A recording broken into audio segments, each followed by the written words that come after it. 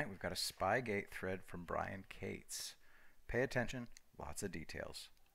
Remember, the key text Page and Strzok exchanged about getting the OCONUS Lures approved. That's going to come up soon. An OCONUS lure is an intelligence operative tasked to make an approach to a suspected foreign agent. OCONUS means outside the continental United States. O-con-us. There's always paperwork. There's always a paper trail.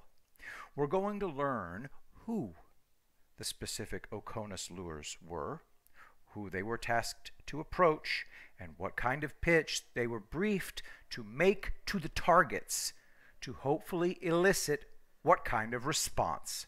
I have long suspected that rather than being a Russian agent out to recruit George Papadopoulos, Professor Joseph Mifsud was actually an FBI OCONUS lure, brought in, briefed, and then pointed at the Trump campaign advisor. Halper was also an OCONUS lure sent at him. Mifsud was sent at Papadopoulos to plant the fake offer of Russian help to the Trump campaign. Then both Halper and Downer were sent at Papadopoulos to get him to repeat the offer while they recorded him. And they couldn't get him to do it. Downer especially was so clumsy in his attempts to ask Papadopoulos leading questions about Russia while holding up his phone to record the conversation that he immediately raised George's suspicions. A whole lot of people have this idea that George isn't very bright. Andrew McCarthy makes it clear in his book Ball of Collusion. He thinks both Papadopoulos and Carter Page are kind of dumb. I don't make that mistake. Papadopoulos' instincts are certainly good.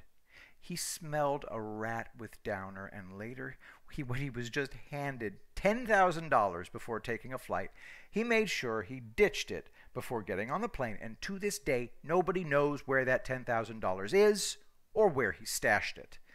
The FBI agents who intercepted him at the airport were surprised Papadopoulos did not have the money on him. Someday, he's going to reveal where that $10,000 is when he's good and ready. Page also is about to play an important role in all of this. Like Papadopoulos, Page had intel operatives sent at him to make approaches and to try to get him to say certain things. Now, it's all about to come out, and professional operatives were unable to elicit anything from Page or Papadopoulos that could be used against them. The transcripts of Halper's secret recordings with both men are kind of hilarious to read.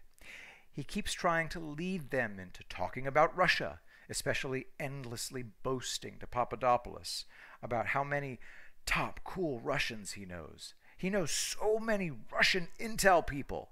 But despite the fact that Halper and Mifsud and Downer and Azra Turk and so on are involved in intelligence work, they can't get either Papadopoulos or Carter Page to make an actual incriminating statement. In fact, Papadopoulos outright tells Halper that being a Russian agent is treason.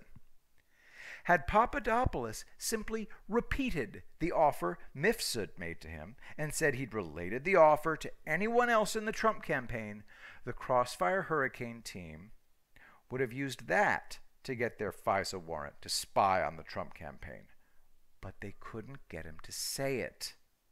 Had Carter Page ever even hinted he'd been approached by Russians with an offer to help the Trump campaign, the FBI would have made those statements by Page the basis for the FISA warrant application.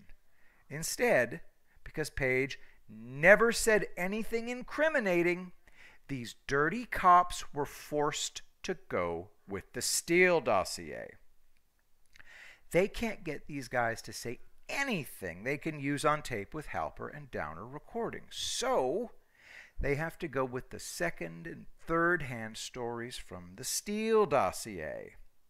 The FBI wasted months coordinating and bringing in and tasking OCONUS Lures to send at these two idiots to record them and catch them saying incriminating things, but the morons just won't cooperate by actually saying anything incriminating. It's now August 2016. What to do? They had Steele's stuff way earlier than they say they did. Why'd they only resort to using it in the FISA warrant in late August?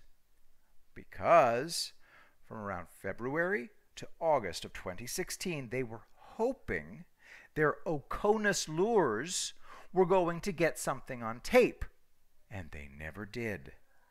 That's why they hurriedly throw together a warrant application using Steele's dossier as the main evidence that Carter Page is a Russian agent.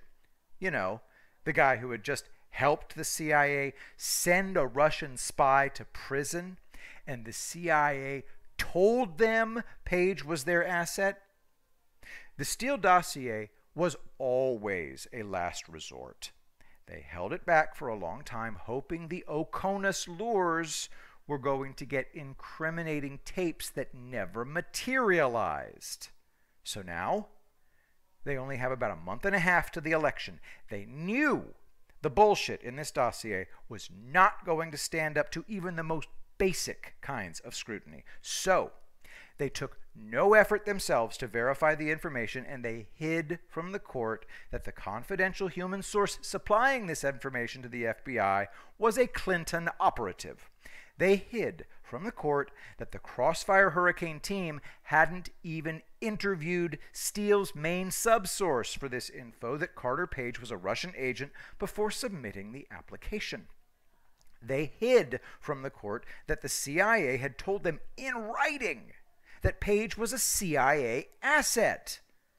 What they did to Page ripped the lid off of the huge scandal of the fact that the FISA court long ago became pretty much a rubber stamp for surveillance warrants on U.S. citizens. When DOJ Inspector General Horowitz and his crack investigators looked at 20-plus other FISA cases, guess what they found? Not one of the cases his office reviewed followed the rules, laws, and procedures concerning FISA cases. Not a single one.